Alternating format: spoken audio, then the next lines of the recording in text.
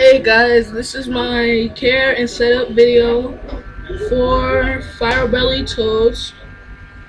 I had them today. I got them today at Petland. I bought the last two, and the one they had inside of one of the tanks. This is the only setup they had, the little one. I had to manage, but I gotta give them a bigger environment. These are full grown. If you get them at Petland, they also got them at White Way. I suggest White Way because I only bought the last two.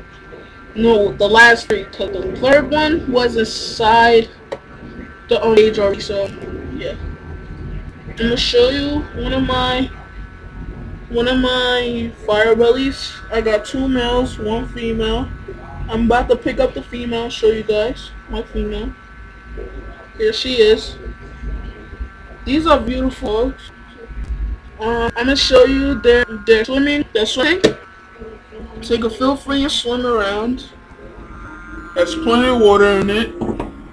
If you get these, they need plenty of water.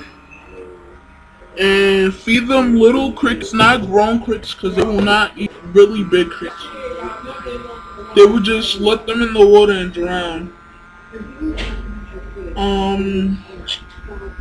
So remember guys, you have these, don't forget to put a lot of water in it because most of them swim in water.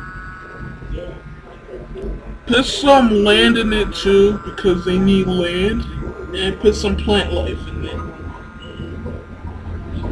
So guys, thank you for watching and I hope you enjoyed the video.